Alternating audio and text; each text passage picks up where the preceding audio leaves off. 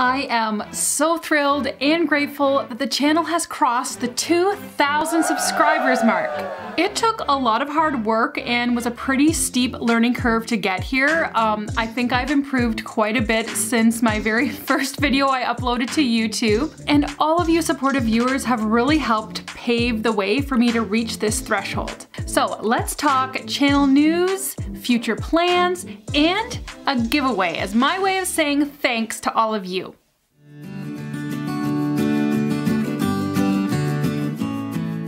Okay, I'm wishing that I kept my super sweet Y2K New Year's glasses for this occasion. Would have been nice for me to have some sort of 2000 bling here. One of those times when being a pack rat really would have come in handy. But I'm doing the best I can here. I got out of my track pants, I put on a nice necklace, so let's celebrate together. So let's talk statistics. It took me about 10 months to get from my very first YouTube upload to the 1,000 subscriber mark. My goal was to do it in a year, so I was really excited that that goal was reached a little bit early. And actually the second 1,000 subscribers came a lot quicker than I expected. Yay, good surprise! It took less than 4 months to get to 2,000 subs. So thank you guys! For everyone who has subscribed or shared one of my videos, spread the word about the channel, I really owe you a debt of gratitude. And it's my goal to keep you here, to keep making videos that you are interested in and content you find valuable and that will make your day a little bit brighter each and every time you watch. So now I'm wondering, like, can I keep the momentum going? Like, could I keep cutting that time in half? Maybe I can get to 3,000 subscribers in 2 months? I don't know guys, a girl can dream, right? And I know it's not all about the numbers, and I'm not a numbers obsessed person, except when it comes to keeping a budget and saving money. However, if you want to kind of make a job out of being on YouTube, the numbers are a little bit important. Anyway, keep listening because in a little bit, I'm gonna share with you what I'm going to be giving away for free to one of you viewers as a celebration of this milestone, and I'm really excited to share it with you. But first, some odds and ends to discuss. So a question that you might be asking, and maybe you're not asking it at all, and I'm just gonna ask it anyway, but it could be, Jen, what have been some of your more successful or popular videos in the recent past? Well, funny story, for the longest time, my most successful videos were videos that I never expected hardly anybody to watch. So it was a little shocking. For example, there was one salad dressing recipe video I made that I was just trying to make a quick video to kind of fill my quota of videos for the week. And apparently a lot of people like that video. Tens of thousands of people like this video that is my mom's secret Mayo-based salad dressing recipe. I'll link it for you in case you want to watch it, but like honestly, I did not take that much time to put into it. My husband had made a suggestion, well, why don't you do like a quick 5-minute video that's just real quick takes and just something simple. So I gave it a try and wow, success. So that has been always one of my most popular videos, which is kind of humorous to me. And the next most popular video all this whole past year is almost embarrassing for me. It's not embarrassing because of the topic, but it's a video all about the realities of adopting in Canada. If you didn't know, I'm an adoptive mom from Canada. It's embarrassing because it is legitimately the first YouTube video I ever filmed or edited. So it wasn't the first one I uploaded, but it was my first one I filmed and edited. And I was actually considering not even uploading it because I didn't like how I looked in it, I didn't like what I had to say, but I uploaded it anyway. And holy cow, a lot of people, a lot are interested in this topic, liked this video, and have commented on it. But it's been kind of embarrassing because the sound quality was really poor. I didn't have a microphone yet. The music was too loud. I didn't smile very much during the video, so it came across as really serious and a bit negative. I got a lot of feedback that I was being far too negative in my realism. And there's been many times where I'm like, I feel like I should take this video off of YouTube because I really am not proud of exactly how it turned out. But you know what? Failures and successes, I think we learn from them both, and perhaps we learn the most from things we think we didn't do well. And I am keeping that up on the channel. I'll link it in case you want to go back and watch it. And I think it just shows the progression of the channel from the very baby moments of the channel until now, and how I've grown in front of the camera, through editing and my content planning. So I'm keeping it up there, but I hope that some of my other videos might surpass it in views soon. But the biggest shocker of the year has been this video right here. This video was particularly made for parents or grandparents, aunts and uncles of tween boys, and just my suggestions of Christmas presents to get them. When I posted this video, I looked at the analytics 24 hours later and I was like, well, that went over like a lead balloon. Hardly anybody watched it, like maybe a couple dozen. It was not a popular video among you subscribers, which is totally fine. I realize that not everybody is interested in that topic. And I thought, okay, I just cut my losses. I'm not gonna try anything like that again. And then in a couple days, I went on to my YouTube analytics, and for some reason that video was getting more and more views. Like it was getting like 100 views a day, which is pretty high for me. Then it was getting 200 views a day, then 500 views a day, then 900 views a day more recently, and as I'm filming this, it has had over 6,000 views in just a few weeks. The funny and shocking part about this though is that people watching this video are not parents, caregivers, family members of tween boys. Guess who's watching this video? Tween boys.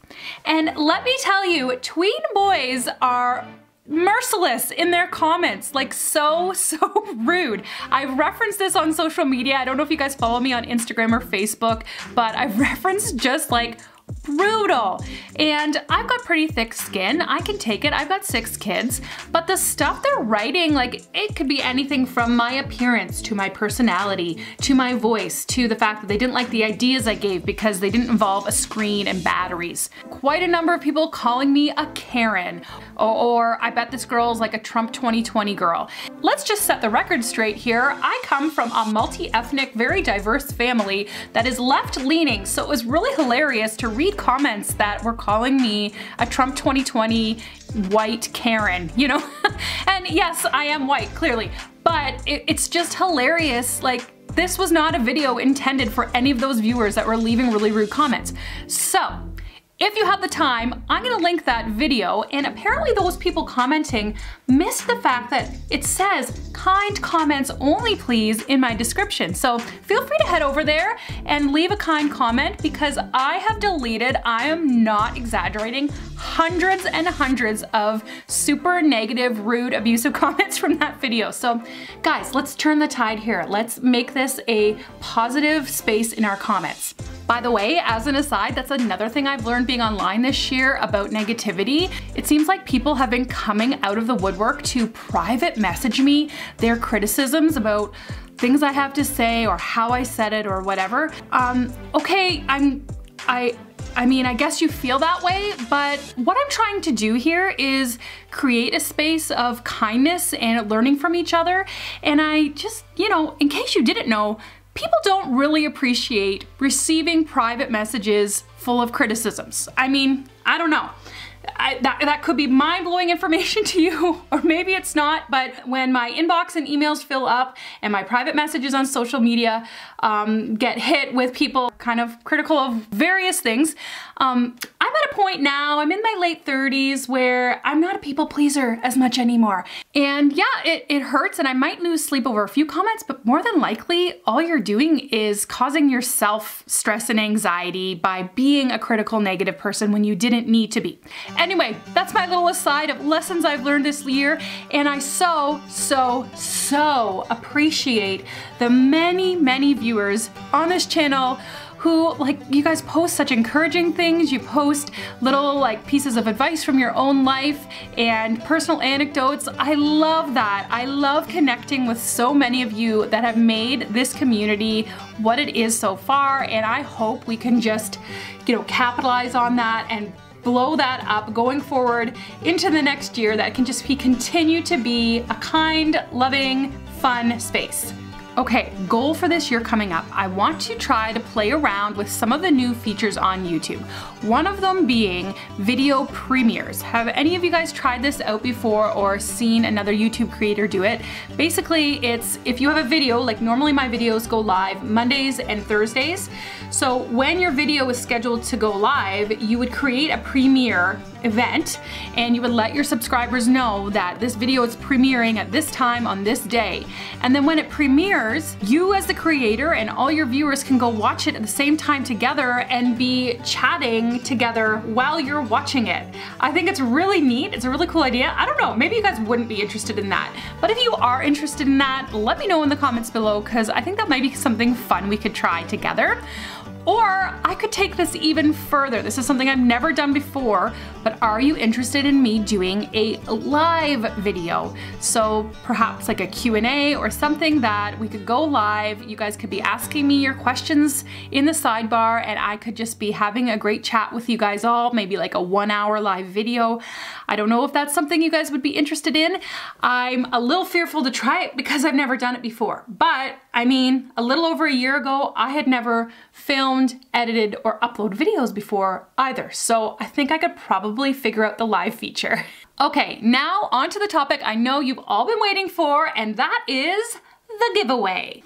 Well, I thought long and hard about this, and I decided I want to give away an item that you guys have seen me use over and over again, and that has been featured in several of my videos. And that is my bamboo recipe book stand. I absolutely love this thing. You guys have probably seen it in some of my cooking videos. In particular, my video about my 1-month journey cooking my way through the Magnolia Table Cookbook. I will put the Amazon link for this recipe book holder down below in case you don't win it, but you still want to get it for yourself. The reason I love it, first of all, it's made of bamboo, a renewable resource. Second of all, it is adjustable, so I can adjust the height depending on where I want it for my eye line, if I'm sitting or if I'm standing. It has arms that come up and down for putting over top of the pages of your recipe book, or if you don't need the arms, you put them back down.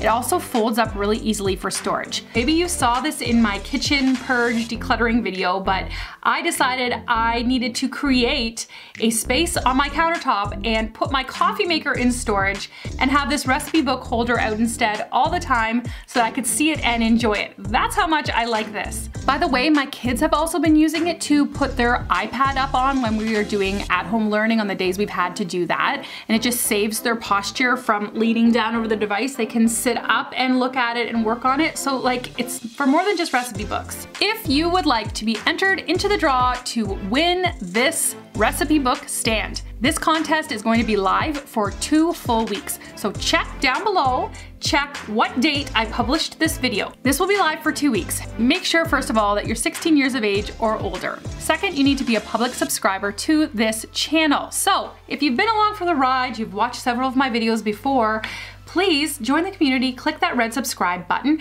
and stay subscribed so that you can see lots of my future content past the time of the announcement of the winner for this contest. Next, I want you to migrate below and pop that like button, and then leave me a comment. What are you gonna comment? What I want you to leave as your comment is, what has been your favorite video or series of videos of mine in the past couple months? So the reason I want you guys all to comment that is because that will help direct me in creating content going forward, because I can see what do you guys really like and kind of want to see more of from me. So pop that in the comments below. Don't forget this piece, because I know a lot of people, I can always tell if they've only watched maybe the first part of my video, or they pressed stop and commented before they heard the full instructions, because they might just say congratulations in the comment. Well, you don't get entered into the draw if you just write congratulations. I need to see that you have written what your favorite video has been of mine in the past number of months.